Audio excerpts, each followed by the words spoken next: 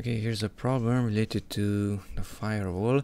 So Firefox is unable to connect to the internet because the antivirus is blocking it.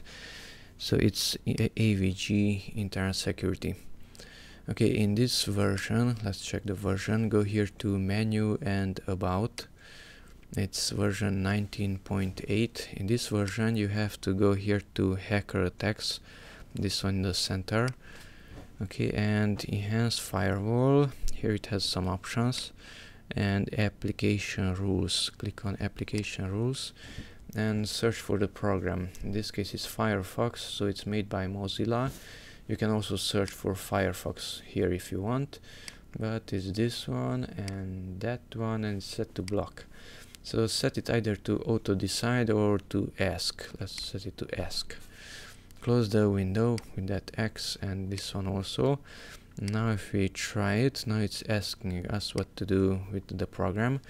So it should allow it to communicate with the internet, and you can check this one so that it will remember. So allow and remember.